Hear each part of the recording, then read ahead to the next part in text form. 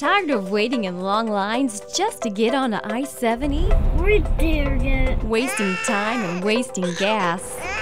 So close, but so far away.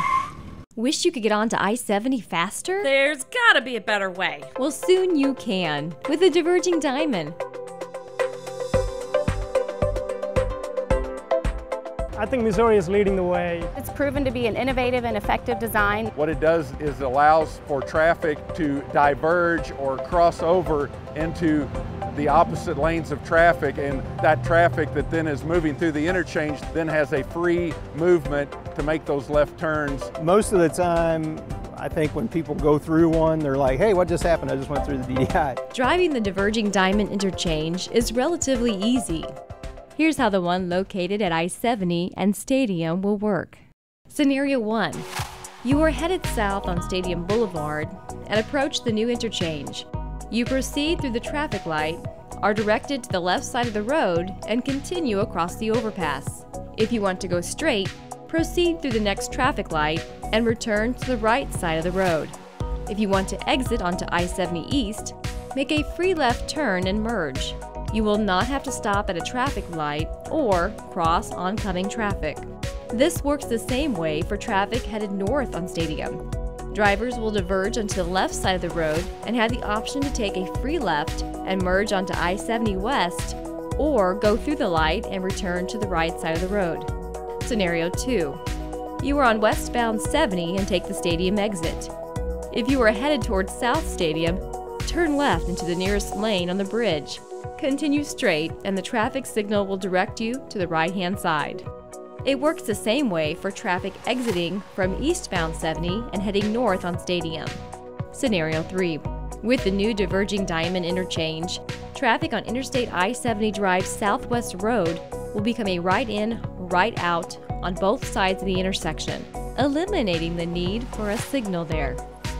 We've seen less congestion and delay with other DDIs that we've built in Missouri, and we're also seeing overall improved safety with the DDI. We have two ways of comparing safety of a new design to what's existing. One is what we call theoretical number of conflicts. So for a Diverging Diamond or a DDI, the left turning conflicts, crossing conflicts are fewer. So it's 2 versus 4 at a diamond interchange. The left turning traffic, you don't have a conflict with the oncoming traffic. So that's one of the most severe forms of crashes. So if you can avoid those, it's a lot safer. The other thing is, based on crash records from France, we found that at the same or typical diamond interchange here, when you compare it with that in France, the number of injury crashes were exactly half of what we have here. The first Diverging Diamond interchange opened in Springfield, Missouri in the summer of 2009. And that was actually the first Diverging Diamond interchange in the nation. And since they've opened that interchange, they've seen a 50% reduction in crashes. And they've also had locations before that would have like a 1 to 3 mile backup, and now they're not experiencing that backup at all. One of the reasons that we're seeing improved safety with the Diverging Diamond interchange is because we're minimizing the number of times that drivers have to start up and stop. And by minimizing that start up and stop maneuver, we're seeing a reduction in the potential for rear end crashes. One of the main advantages to a DDI is it's a very small footprint for the bridge across the interstate. We'll be making pavement modifications and signal modifications, but we will not have to do any structure or any type of widening to the existing bridge. Any other type of interchange would need to basically tear down that bridge and install a new bridge. Well, bridges are very expensive, so this project saves quite a bit of money because of the small footprint for the bridge itself. If we would have constructed the conventional design interchange, it would have required us to have 8 lanes of traffic across this bridge, and we would actually not even be moving as much traffic as what we're going to be moving with the Diverging Diamond interchange. One of the things that research has shown with the Diverging Diamond interchange, you can move 650 cars per hour per lane. That's 650 cars that can turn left onto the interstate per lane per hour, versus the traditional diamond interchange can only move half that much traffic. And so not only are you improving the safety, but you're moving more cars in the same amount of time.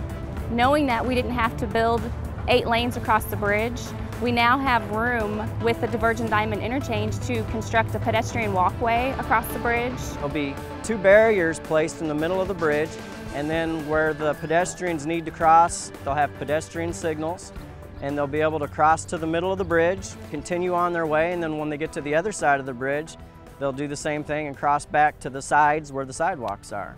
Another good aspect of our DDI in Columbia is it's near our Cosmo Park.